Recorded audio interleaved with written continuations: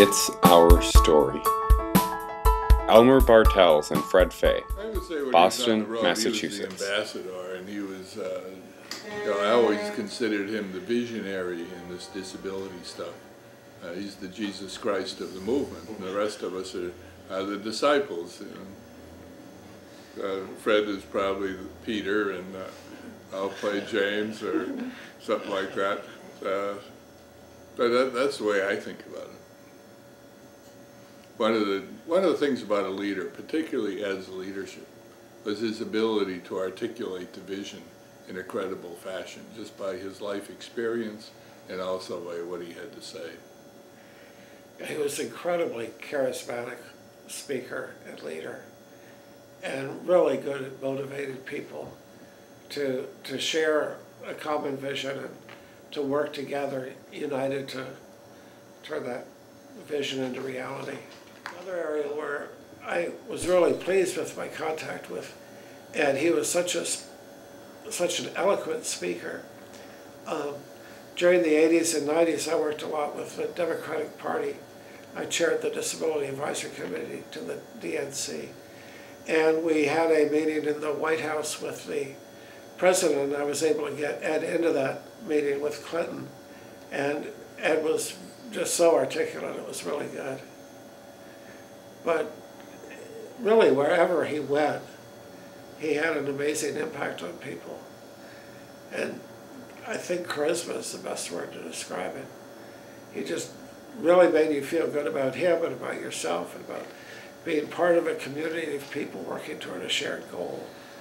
And a tremendous sense of satisfaction when we have victory after victory, which was most of the 60s, 70s, 80s, and 90s. Could you go further in depth about this, when you were in the Oval Office with Clinton? Yeah. How he articulated, how he crafted, because William Jefferson is a master of that himself. Yeah, remind me if I got astray, but I'd worked on the Dukakis campaign. In fact, going back a little bit, I was on the 3-member committee. The Governor Dukakis asked to pick the Mass Rehab Commissioner. So I helped Elmer get his job there. But I worked with Dukakis via email and phone and stuff in the 80s and 90s. When he ran for president, I talked to people in all 50 states, trying to get them involved in the Americans with Disabilities for Dukakis campaign. But we failed there. Bush got elected, but second time around, we got a really good Democrat, Bill Clinton, in office. And I worked on the campaign there, and then I worked with Debbie Fine and Mike Lux and Bill White and Jonathan Young in the disability policy end of the White House and the disability constituency end of the White House. And I talked with the president on several occasions on different disability issues and stuff.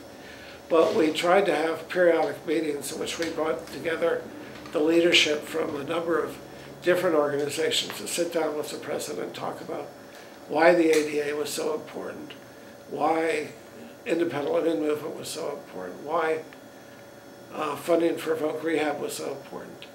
And it must have been around 93 or 94, we had a large meeting in Washington. I was on all these calls by speakerphone, but we got Ed into the room, and he got a few minutes of relatively private time with the president. I wish I had I may have some notes on our Justice for All email network from those meetings.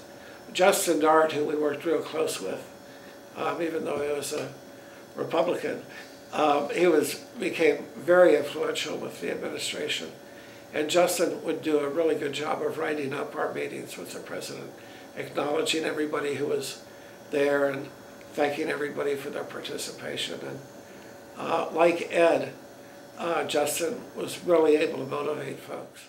The It's Our Story project is a national effort to make disability history public and accessible. Visit us at www.itsourstory.org or on the It's Our Story project YouTube channel.